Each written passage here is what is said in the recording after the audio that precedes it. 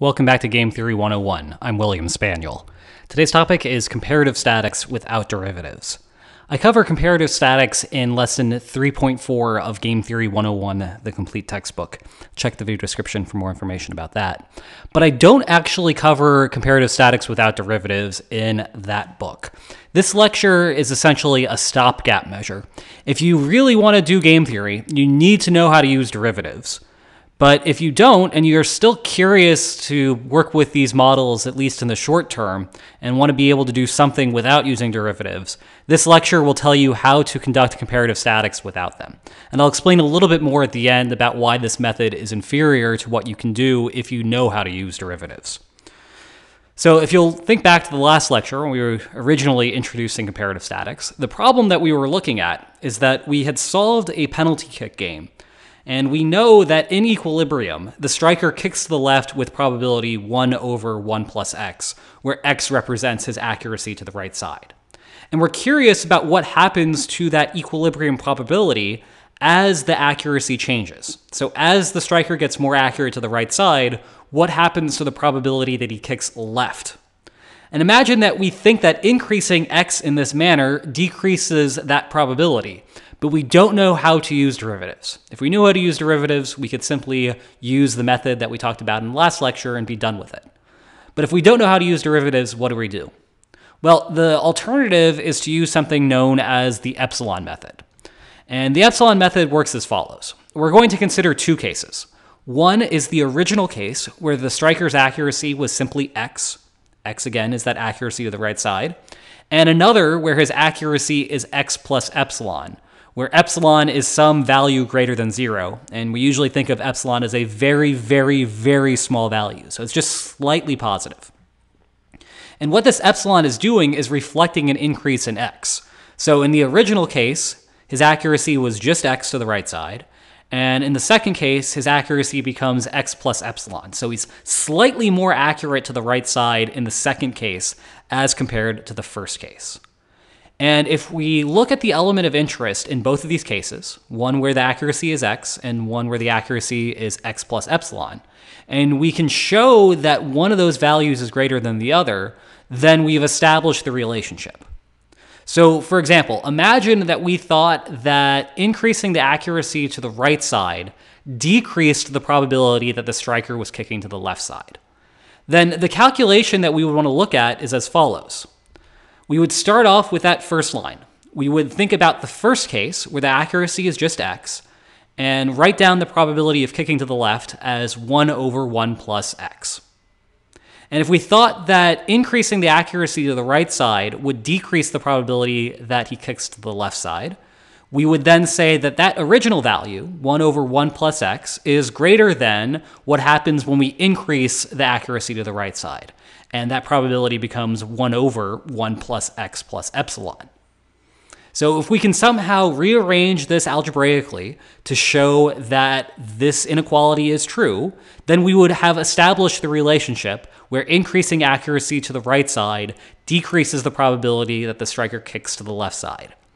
And of course, I've already done the algebra on the screen there. We know that both of those numerators, or rather both of those denominators, are strictly positive. So we can multiply both sides by those denominators. And that leaves us with 1 plus x plus epsilon is greater than 1 plus x. And of course, 1 plus x is the same on both sides, so those cancel out.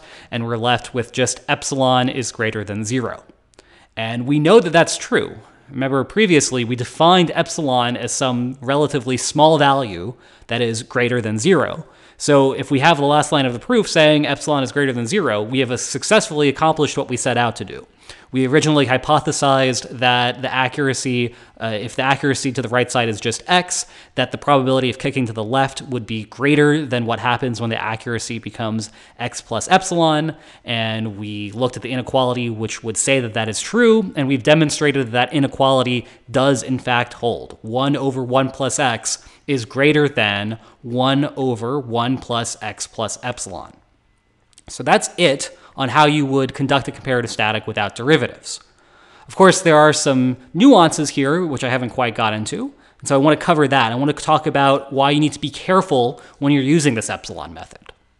So for example, one thing that you need to be worried about is that if you guess the original relationship incorrectly, you might get to a statement that is flat out wrong.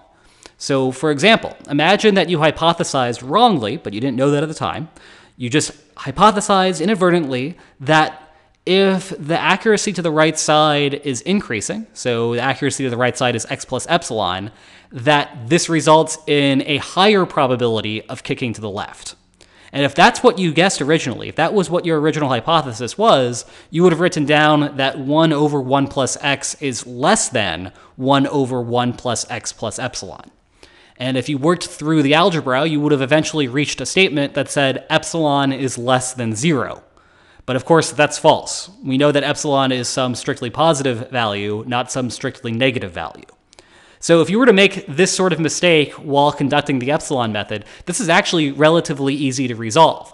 All it means, if that last line is telling you something that is 100% false, all that means is that you need to flip your original hypothesis. If you thought that increasing x was going to result in an increase in that element of interest, that's the inequality that you would have written down on that first line, but that turned out to be wrong. All you need to do is go back with an eraser, if you were doing this with pencil, and flip the inequality around. Rather than starting out with a less than, you start off with a greater than, and then that eventually gets you to the last line where epsilon is greater than 0, like we saw in the previous case, and we know that that's right. So if you're conducting the epsilon method and you get to a final statement that is a false conclusion, simple solution, just go back and rearrange or flip the inequalities. Another problem that you might encounter is situations where you are subtracting by that parameter of interest x. So imagine the element of interest wasn't 1 over 1 plus x, but rather 1 over 1 minus x. Here is not how you want to do it. If we add epsilon to x and we don't distribute the negation, we are doing the exact opposite of what we want to do. In the case on the left, we have 1 over 1 minus x. In the case on the right, we have 1 over 1 minus x plus epsilon. But if we're increasing the value of x, what we should be doing is decreasing the overall amount that we are going to have in the denominator. We should be subtracting by a larger amount. And in that case on the right side of the inequality, by adding epsilon instead of adding it inside of a parentheses, which I'll show you in a second, we are effectively making x a smaller amount as compared to what would happen if we put parentheses around the x. Because what we're trying to do with this epsilon method is think about what happens when we make x bigger. And so whatever x is being manipulated by, in this case, it's a subtraction, a negation, the epsilon also needs to go through with that, which is why in the previous case, if we go back a few slides here, you'll notice that in this original calculation, I actually put what might be perceived as an unnecessary set of parentheses around x plus epsilon. And the reason I did that was precisely for this case down here, if we go back to the slide that we were just looking at, where we need to have x and epsilon both be subtracted. So whenever you're adding epsilon to that parameter that you're trying to manipulate, make sure you're thinking about this as the parameter as a whole, rather than just adding an epsilon next to wherever the x value was. Now, finally, I want to talk about what the problem is with using this method, this epsilon method, to conduct comparative statics. It might be the case that an effect that you're interested in is non-monotonic. So the effect or the element of interest might be increasing for some portion of the parameter space and then decreasing after that. So I have a small little graph on the bottom right to reflect this. Here, this element of interest is increasing up until 2, and then after that, it's starting to decrease again. And if you are using the epsilon method, you miss out on these sorts of non-monotonic effects. And while we haven't actually encountered a non-monotonic effect like this in any of the simple games that we've looked at so far, when you start conducting or building more complicated models, you will start oftentimes seeing these non-monotonic effects. And derivatives will help you pick up on these sorts of things, whereas the epsilon method is really weak at that. Another way that the epsilon method is not as good as the derivative method is that we might be curious about the rate at which something is increasing. So all the epsilon method tells us is whether something is increasing or decreasing. It doesn't tell us about how fast it's increasing or how fast it's decreasing.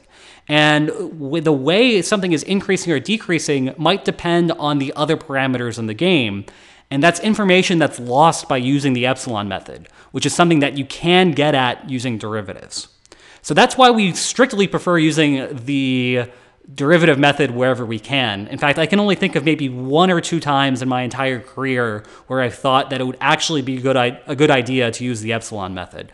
More or less, we are always using the derivative method, which is why it's very important to know how to use derivatives if you want to be a serious game theorist.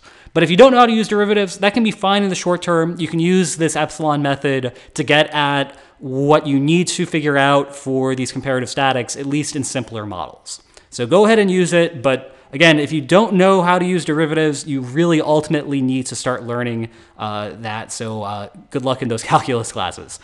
All right, that wraps up this lecture. Hope you enjoyed it and hope to see you next time. Take care.